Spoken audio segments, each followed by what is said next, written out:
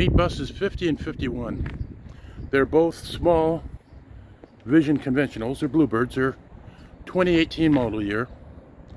They both have are set up as 27 passengers and 3 wheelchair positions. They're both fueling right now, and I'm not going to unhook one and fire it up. I don't need to. It gives you a side look on the bus. As I said, they're both CNG. Rooftop air conditioners. Wheelchair positions are to the front, which, if you are a person who rides in a wheelchair, best place to be. When you're in the very back, it's too bumpy. In the front, you get the smoothest ride.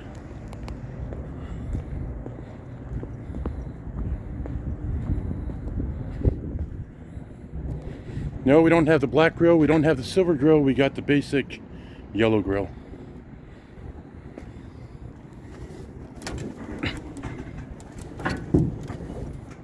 Already unlatched it. So here is the engine compartment.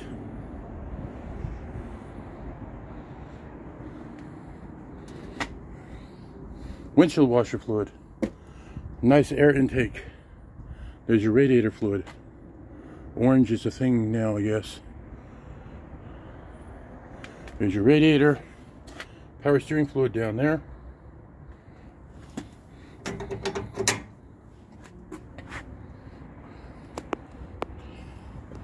Come around.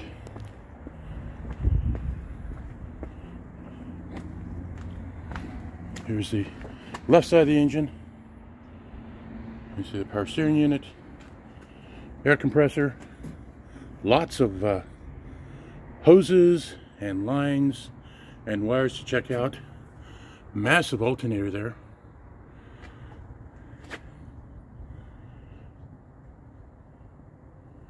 Your front air brakes, leaf springs, air intake. Here's for fresh air. There's the left side of the bus.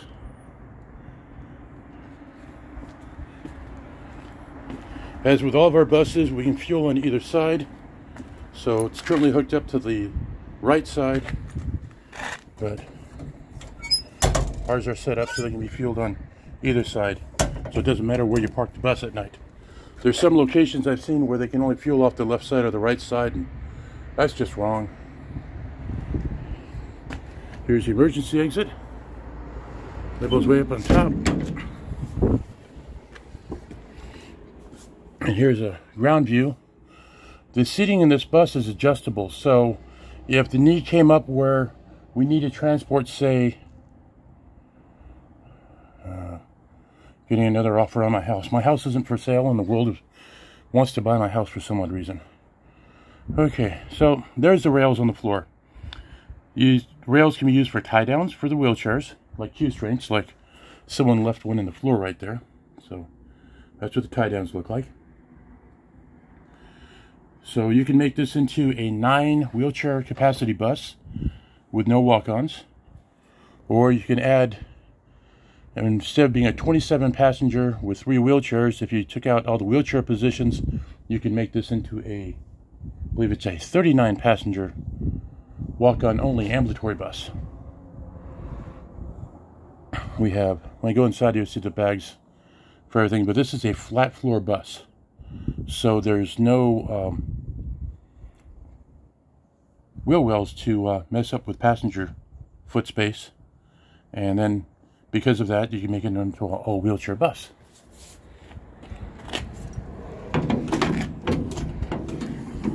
There's a little safety latch up here. So when you open it, you can't immediately close it. You have to work with it to, little safety thing. Pain in the butt during pre-trip, but it's a safety thing.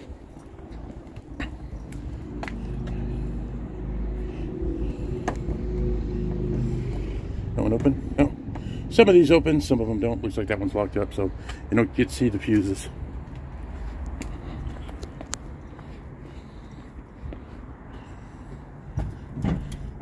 I thought I hit it. I guess I didn't. There's a little safety latch here for the wind. that you unlock, so then on a windy day it doesn't close on you when you climb inside, and the rest of the time allows for one-hand closing.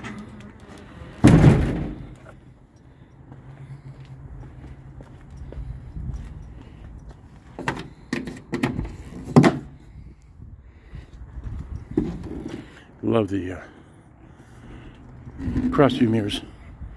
Gotta be careful when you're pulling into a bus stop. You don't take out a kid with these things, because for whatever reason they want to rush the bus every time.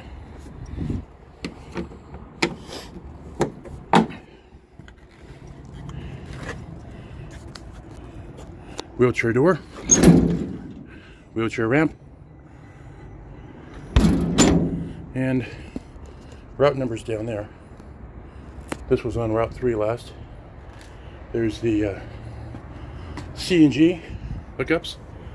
Those are the pedestals, and then you have a valve going to this bus and a valve going to that bus. I did a video on CNG more or less, how to take them off, not to put them on, because I'm not a training video. I'm just a guy that likes buses and drives them. I'm lucky enough that we have a diverse fleet that I get to play with them. Standard steps coming up. Someone didn't do a good job sweeping. Okay, it looks like fire extinguisher is mounted to the floor. First aid kit is mounted there. Flares have got to be around someplace, or in our case, there were triangles, but trash can there.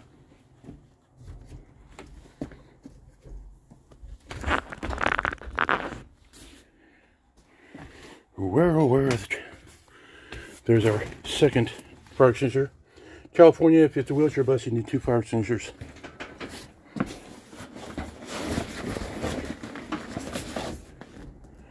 And I still don't see the reflectors. Oh well, we'll track them down. Okay, so here's the driver's area. This is a funky bus. I have trouble driving it. The pedals are way to the floor. They're not adjustable like on our electric buses. But here's all your gauges. The top ones that say wet, front, rear, those are to release the air in the air system for part of your pre-trip. Have internal exterior speaker for the PA.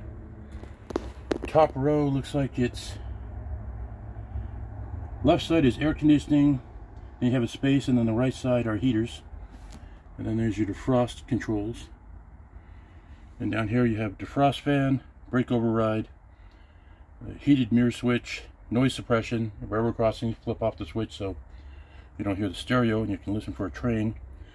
The cluster for the red lights, and then your interior door or interior lights, and then the service door is with your left hand. And the dash, you have a headlight switch, panel light, these sliding switches. I'm playing with light here. The second switch down adjusts all the clusters, instrument clusters on the front panel here for your light, make them brighter or darker. And then the one over here next to the noise suppression, you see that one there, that's for all of these. When you turn the air conditioning on, the driver has their own vents. So that's an air conditioning vent there. That's an air conditioning vent there. Let's see if I can move the seat back any. There we are. That's a little bit better. So the top right,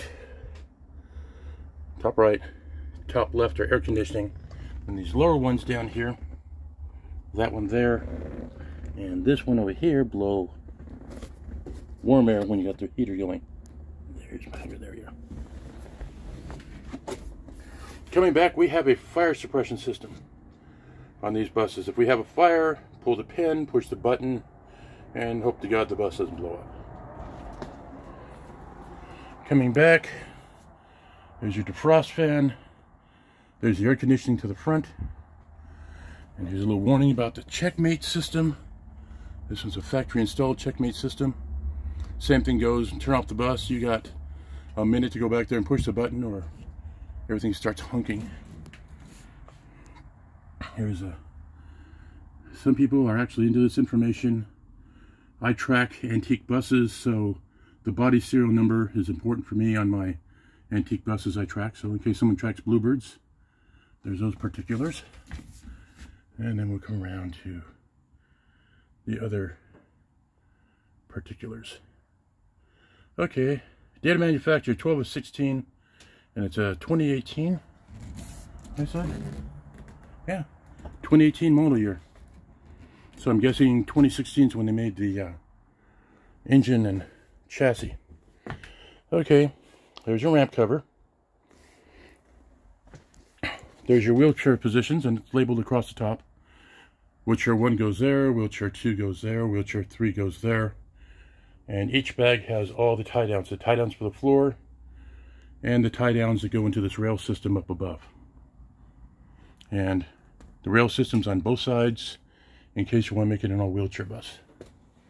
There's your seats. It's California, so yes, we have seat belts. And in the driver's compartment, I didn't show you the seatbelt cutter, but we have them in all of our buses. So you bought 3 butts in each seat. The way to tell in California, how many seatbelts are there? Okay, there's 3 seatbelts, so it's 3 passengers. Coming to the back, there's our reflectors behind the back emergency exit. We have extra paneling here, so anything ever hit that, the back window doesn't break.